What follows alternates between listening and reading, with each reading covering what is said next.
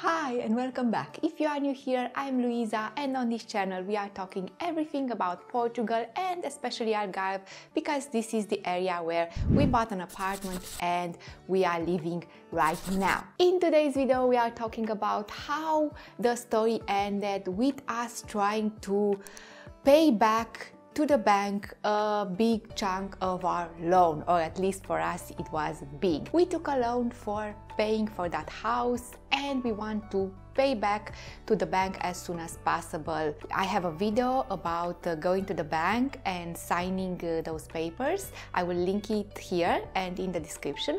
But for those who already watched that video, you know that we didn't know back then if we are going to be successful in cutting back the years of the loan and not the rate, because apparently here in Portugal it's not a thing to cut back on the period of the loan, just to cut back on the value of the rate that you are paying monthly. If you didn't watch that video, please go watch it before this in order this to make more sense.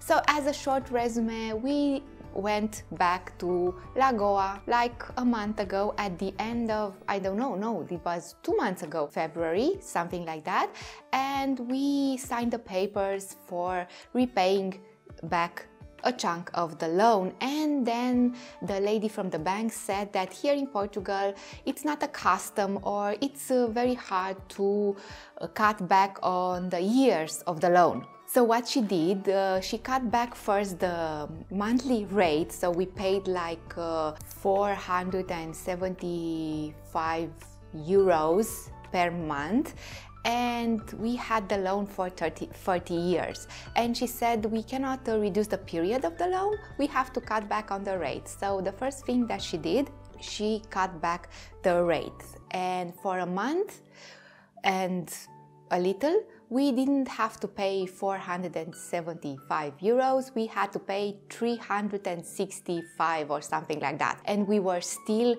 have to pay the loan for like 30 years. But for a month and a half we were insisting that she talk to the Lisbon office where all the big decisions are made, and after 2 months we were able to do that. With a lot of emails and a lot of insisting, she was wonderful and she managed to convince the people in Lisbon to do that. But they did that in not such an orthodox way, or not in the way that we are used to doing things in Romania. So we ended up, the final result was that we reduced the period of the loan with like 7 years, but we don't pay the same amount like we paid before.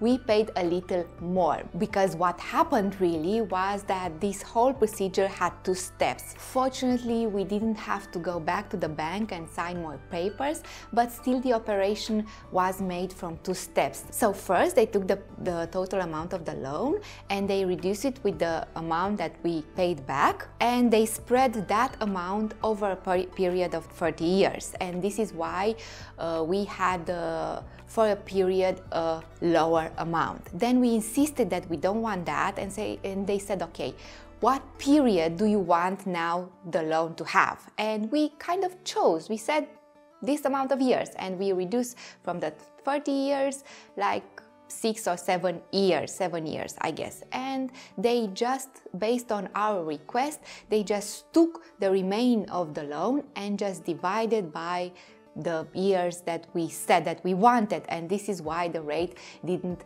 remain the same. In our country we don't do things like that, the rate remains the same, and the calculus in the back are made different. But what it is important is that the main goal was achieved, and without going back to the bank. And we have a slight increase in the rate, so now we are not paying like 465 like before, we are paying like 485, something like that. But it doesn't matter, because 30 euros added to our rate, it's nothing, so it's okay. I don't know if my explanation make much sense, but the conclusion of this is that things in Portugal can be done in your way if you insist and you have patience, and if you find people who are willing to help, like our lady from the bank.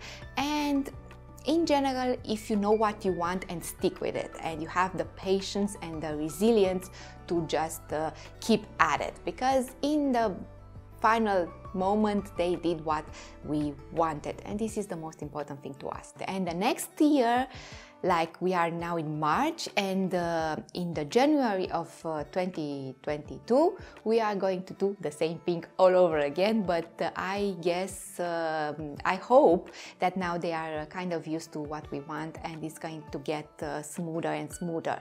Anyway, our plan is to pay the remaining of the loan in like 4 years. So 1 year has passed and we have only 3 years to go. We don't know if we are going to have the same amount of money like we did last year or this year, but our plan is to pay the loan in just 4 years. And now, because we are still confined in our homes, and I cannot wait for the 6th of April when I understand the restaurants are going to be open and we are going to be allowed to stay outside, not inside, just outside at the terrace. And then I guess I will be able to move between concelhos and film in another towns, and finally provide the content for this channel. That this channel was meant to have content about travel to Portugal and about different towns in Portugal. Until then, I am going to answer some of your questions, because I think your questions on the comments on this YouTube channel are pretty interesting, and they are mainly about the life here in Portugal, so I think they would be kind of interesting for everybody. So these questions are for Strawberries 1411. Strawberries 1411 is a very hardcore fan of this channel. She, I think is a she is with me since the beginning of this channel, so I thank you so much for always being here and always interacting with me, and you write the most beautiful comments ever, and you are always kind of there with a nice word to say, even when you don't totally agree with my content, because this is so important to, I don't know, to say what you want to say, even if it's not something you agree with, but in a nice way. This relates also with my previous video, in which I say that I get some nasty comments sometimes, and I just kind of observe that you are always have a nice thing to say, even if you are not agreeing with me. And I really appreciate this. Thank you very much for being here. And the questions are: since you and Flavius can work remotely, you have plans to stay longer in Portugal in the future. Our plans to stay in Portugal in the future are like, we want to move here. We cannot move here right now because all our money are made in Romania.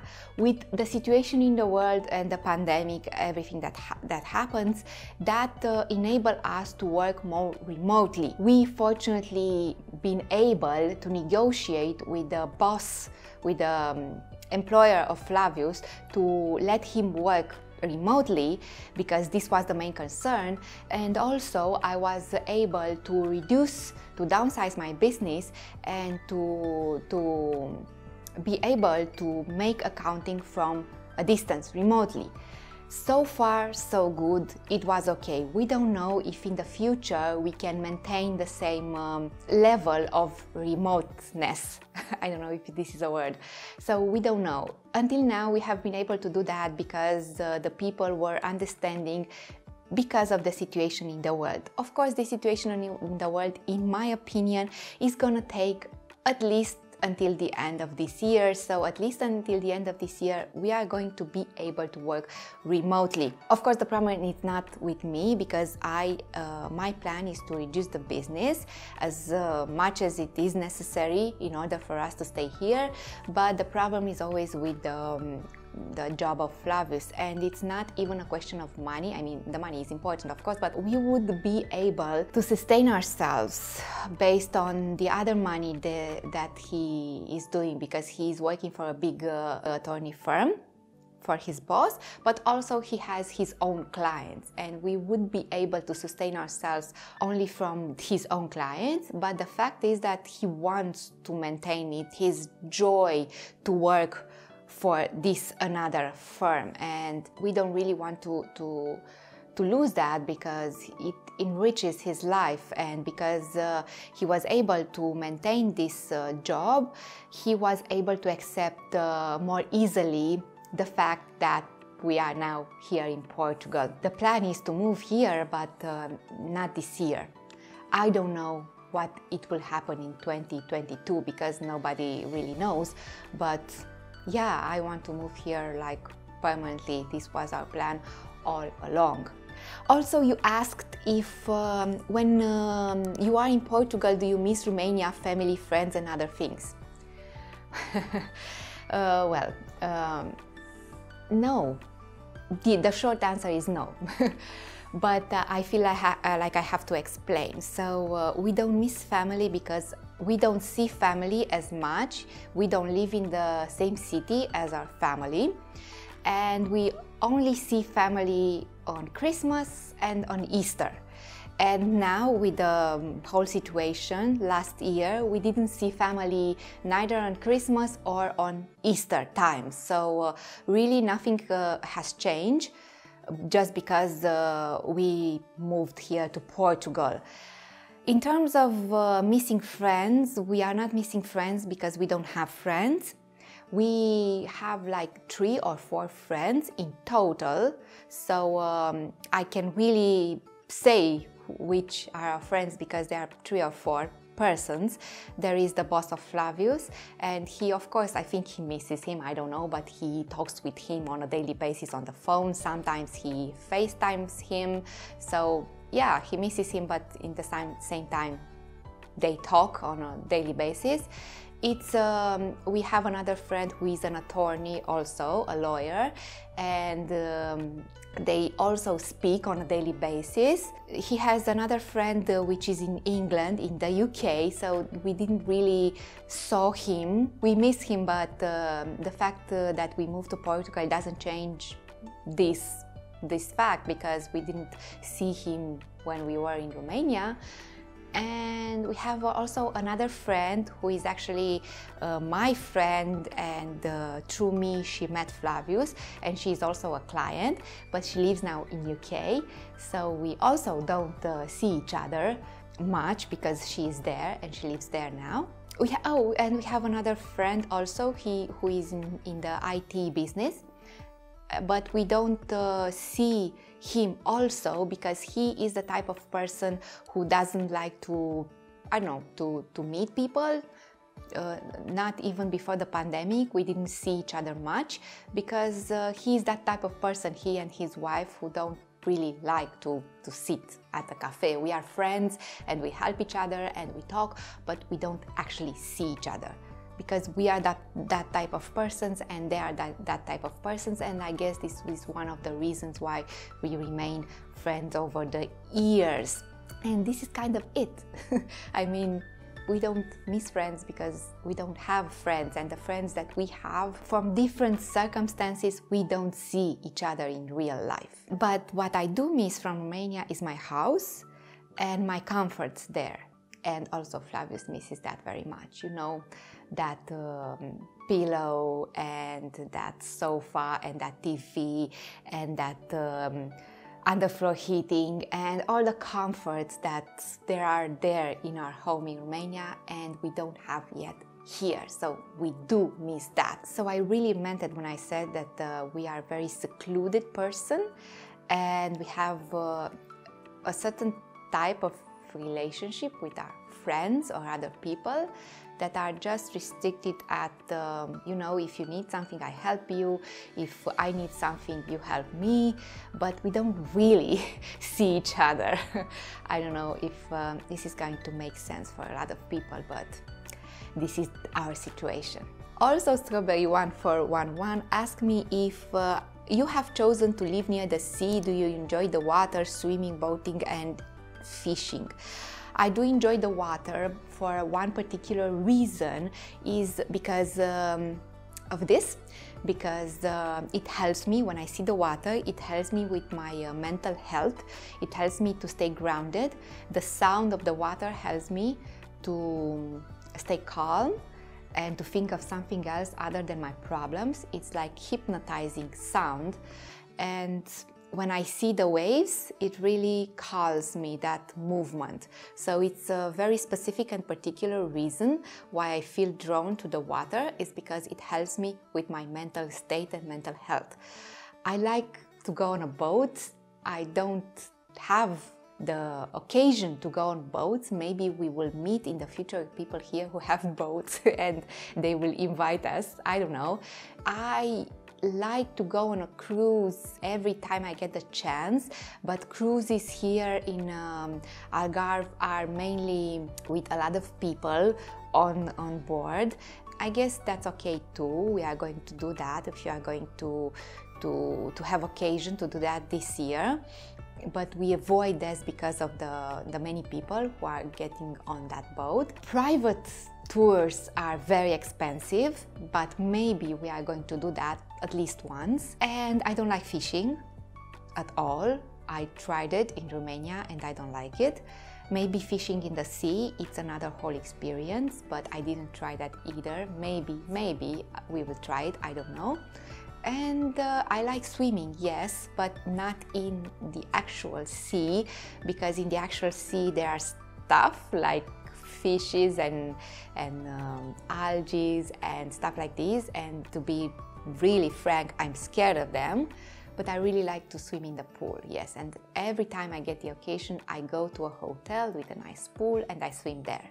So yeah, this is kind of what I like about the sea, and why I chose to move near the sea, because of my mental tranquility and health. A question on my Instagram account. If you don't follow me on Instagram, there I post some pictures from the Algarve, and also in the stories you get to see more of my day. If you are interested, you can subscribe to my Instagram account. So Rob from Florida, who is also a die-hard fan of this channel, thank you Rob for always following me, and also he's following me most intensely on Instagram. He is asking me, what's the nightlife like and dancing? Well, Rob, I don't know how is the nightlife because of also very particular reasons. One is that we are not much of people who are getting out of the house on the night time, because we are lazy, and by 6 or 7 we feel like staying in bed on the sofa at the TV eating something. So even if we are like 40 years old, not yet, but kind of that age, we feel like we don't like to go out on the night time. And also we don't like to go out on the night time because I'm afraid of getting in the car on the night. I'm also afraid to go in the car by day, but by night I feel like there is also more danger. So we absolutely avoid to be in the car on the road at that point in time. And another reason why we are not outside on the night time is because all the things that are flying, you know, all the bugs and other stuff that are flying, and I'm really scared of that. So also I avoid to be outside on the nighttime because of that. So we have very particular reasons of why we design our life in a certain way. Of course, we have here in the resort a praça, gathering place with all the restaurants, and there in the season you also have a live band who is singing, so you can go there and have and experience a little bit of the night life. Also in the high season in August, there you have like mini parties with people who are dancing, but this is kind of it. We go there sometimes, but we don't stay long because we get tired very easily, and like I said, all the things that are flying and all the people and the noise. and we just prefer to be at home by ourselves. But it's not like Algarve is short on the nightlife. If you go to Albufeira, you have parties upon parties and bar crawls, and you have people dancing in the streets, drunk people, sober people. You have all sorts of distractions there. So if you are a person who likes nightlife, you have nightlife here in Algarve, and not only the type of nightlife that you find in Albufeira for tourists and people who like bars and music and loud music and dancing, but also in cities like Tavira, but not only Tavira, all sorts of other places. You can go to fado bars and maybe dance like classic dances like tango, or I don't know, society dances if you are into things like that. And also you can find here Latino dancing like salsa, bachata, things like that. Also classes, so you have a myriad of possibilities if you like to go out and have fun in the nighttime. Just that I don't know about it because we don't like to do that. Someone else is saying that he or she would like to know about driving licenses. Since both Romania and Portugal are EU countries, do you have to take the driving test to get the Portugal license? And if yes, was the process simple? Because I think that this person saw me driving in my previous video and wondered about the driving license. Well, I read about it, and what I gathered is like that if you are not a resident in Portugal, which we are not Portugal residents, we are non-residents, and the NIF we got, it's a non-resident NIF. So we are not residents in Portugal, and because Romania and Portugal are in the European Union, the driving license I have in Romania is recognized automatically, and I am able to drive with my Romanian driving license up to 186 days, like half a year. A lot of time. So I don't have to do anything. I can drive in Portugal with my Romanian driving license. But if I were to become a resident in Portugal, then I wouldn't be able to drive with my Romanian driving license for this longer amount of time. I would be able to drive with my Romanian license only 3 months, 90 days.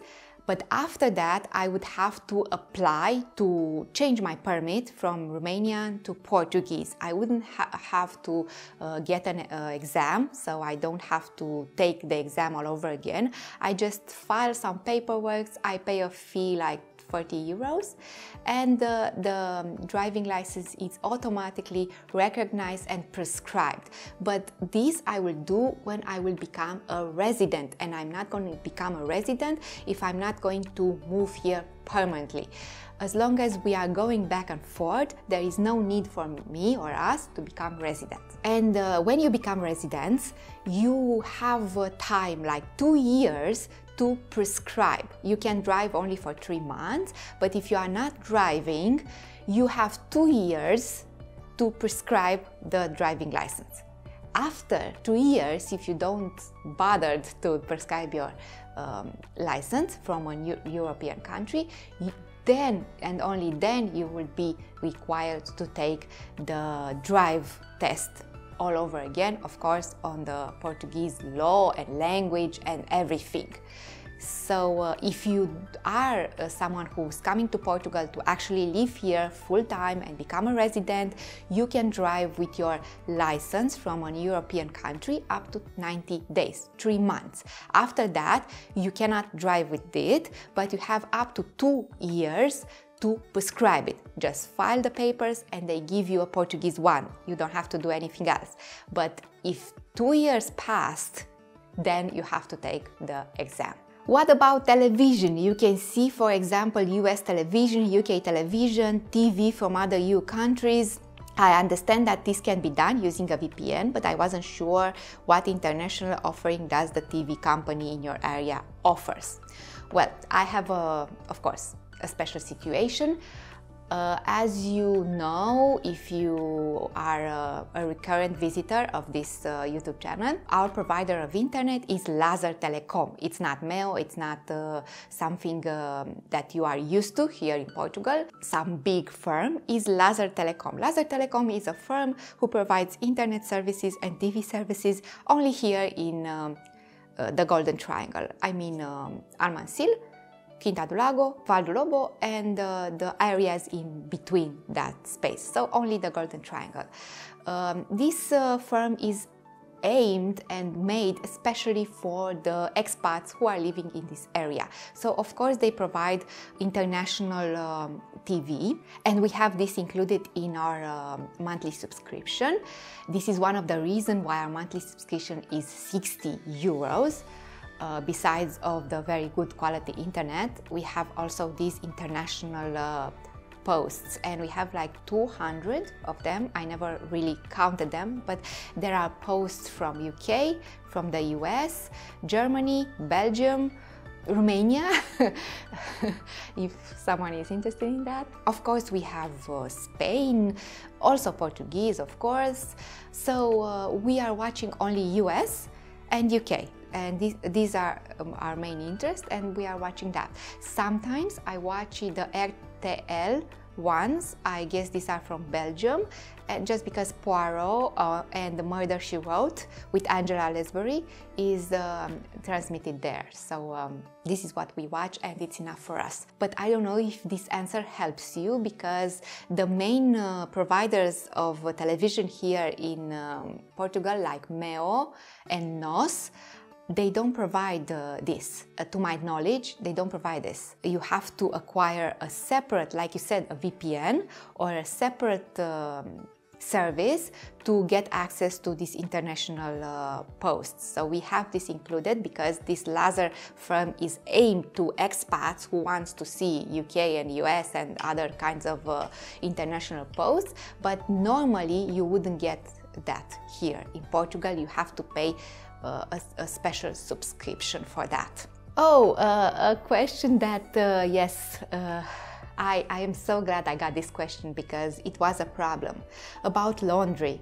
Laundry, I noticed a machine in your kitchen. I understand some machine wash and dry one unit. Do you have one? If yes, do they work well? If not, do you hang clothes to dry? Oh my God, I hate to hang clothes to dry because of how they look. When I get out on my terrace, I don't want to see all that clothes there. But mainly because it's so much work. I mean, you have to get the clothes out, you have to go on the stairs or where the terrace is, you have to put the clothes, and then you have to take it out and put it in the closet. Oh my God, so much work. So I don't know why people are doing that and not just buy a washing machine who also dries the clothes. I'm used to have a washing and dryer all in one, and this is what I bought here in Portugal. And this is a major help, so I save all that trouble, not to think about the fact that were many times when I just forgot the clothes in the washing machine. They are all wet, like 2 days in a row, I just forgot them there. This was a major problem because I had to wash them all over again. I bought this in Vorten, so they have here this kind of things. It's not like you have to buy them from Amazon or something like that. They have here. It costs like 500 euros. I don't know exactly, but I think 550 euros, something like that. We were concerned about what are we going to do with our old machine, because when we bought the apartment, we found here a machine that was only for washing. And what are we going to do with that? Because I don't know if you know, but to get into our apartment, you have to walk a few stairs, like 5 or 6 stairs. And we were concerned, what about that? And they were kind enough to just come and take the old washing machine and put that instead. I just want to say that the machine that we had here that was only for washing, it worked perfectly, but I just couldn't get used to not having a dryer. So we just bought a new one just because I needed that dryer. There are a lot of people here who are just hanging the clothes, even here in the resort I see on the balconies. And you can do that if you want, but for me it's a major hassle, and this was one of the first things I've changed. I needed the dryer and I needed a new sofa. These was the two major improvements that cost a lot of money that I felt that I needed and I could absolutely not live without. So yeah, this is about laundry, a big help for me. Oh, she says that in the US it's not common to have one machine that washes and dries. So I understand that you have two, washing machine one and dryer separately. No, because it takes up a lot of space, and it's not like they are more efficient if you have two separate. And think about it, if you have two separate, that means that defeats the purpose, I mean my purpose. That means that you have to take out the laundry from the washing machine and put it into the dryer machine, and I would completely forgot to do that. Here with just one item you have a program and you don't have to think about setting also the dryer. You set at the beginning dryer, washing and dryer, and you just forget about it. So it's easier to have one because of the space, because of the commodity, and because you don't forget to set and to just move the clothes from one to another, and it works to perfection. It doesn't diminish the quality just because it's two in one. And I don't mind these bothering questions because they are not bothering at all. I really like to talk about my life here. I am concerned just not to be a bother for you who wants to see beautiful things and nice restaurants and nice things to eat, and not to just be told about the washing machine here in Portugal. So for me it's a pleasure to talk about these things, and if you have more practical questions, please leave it in the comments and I will do more of these videos.